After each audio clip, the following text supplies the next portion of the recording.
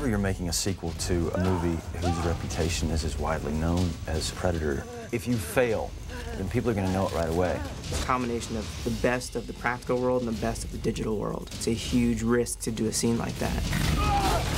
We all got thrown into the deep end of the pool together. If we failed in doing the Predator dog scene right, I think that there's a huge danger of losing the audience early in the film.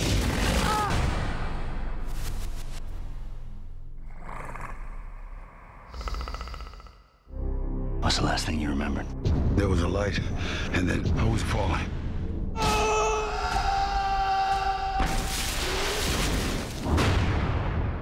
Where the hell are we?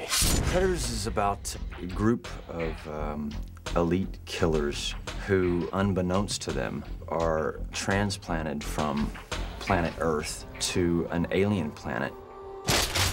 We need to work as a team. Does this look like a team-orientated group of individuals to you? It's essentially a game reserve, and the Predators have been bringing nasty things from around the universe to gather here to be hunted. They can hear you, smell you, and see you. It's essentially a story about a bunch of predators meeting a bunch of predators. How do we kill them? However you can.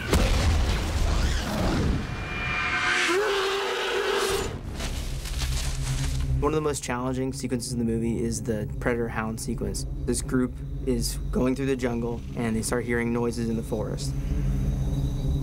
They don't know what the sounds are, but they're alarmed.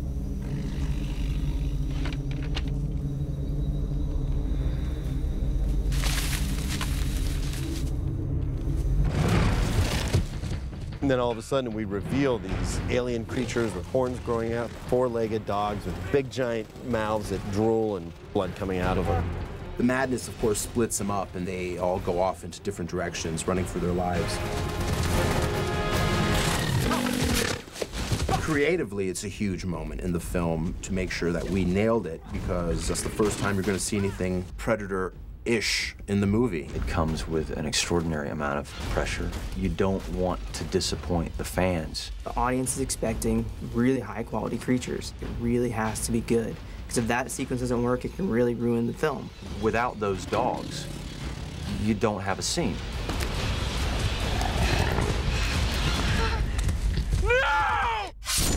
Any decision we make creatively in the film, we always asked ourselves, does this fit into the Predator universe? We sat down and we started throwing out all sort of concept drawings. The first time that I read the script, there wasn't a lot of description about what these dogs looked like. They were just supposed to be these weird, feral, four-legged creatures. You start with some reference of dogs and say, okay, what do we steal from the Predator world and what do we steal from the real world? I have to really trust my gut instincts. As a fan, as a geek myself, what would I love seeing on screen? We didn't want it to look too much like a dragon, so we played with the teeth and we played with the shape of the head. You go down so many wrong avenues, but it helps you to get to those really cool ideas that really make that creature cool. When the horns were implemented, you've never seen that cocktail of an animal. It makes it look more dangerous. The intimidation factor is definitely present. When you see an alien dog with 20 horns on its back coming at you with teeth that are 7 inches long, it's really scary.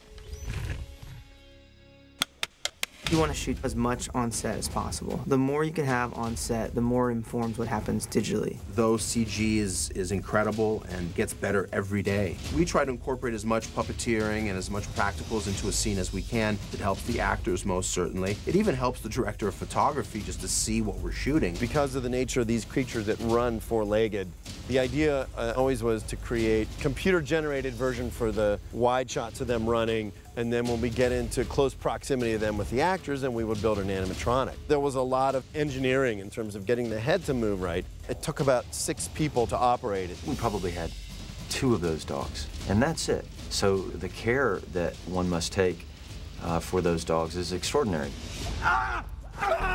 Within the Pred-Hound scene, the most difficult moment was Stan's being attacked by the hound. It kind of represented, in a micro way, the entire struggle of the scene. Walt was dealing with a puppet and then the CG animal. And they said, you want me to start operating the dog kind of beforehand so you can see its movements?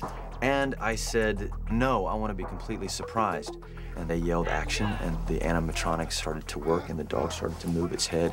and you're there, then you're in the moment. That was sweet. Let's go again right away.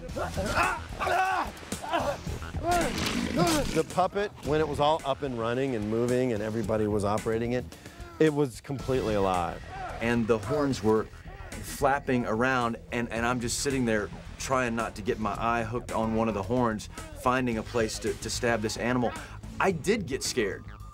I got so scared that I started yelling for help, and I meant it. I actually said, "Help me! I'm getting attacked by a goddamn alien dog." He gave it his all. He beat the shit out of the puppet. And he's struggling, he's fighting, he's acting, and he goes, and literally busted the jaw. It was one of those things where I went, uh-oh. Damn actors. Hey, Walt, how about giving it your all next time? Good, I'm good. That was great. Thank you. On this alien planet, these people have to fear for their lives. I think all the creatives behind the construction of this scene nailed it. I was surrounded by a lot of talented people. If Goosebumps are a good gauge, then I think we're pretty good. Looking good there, boss. The dog attack sequence, it's a great appetizer to what's about to come.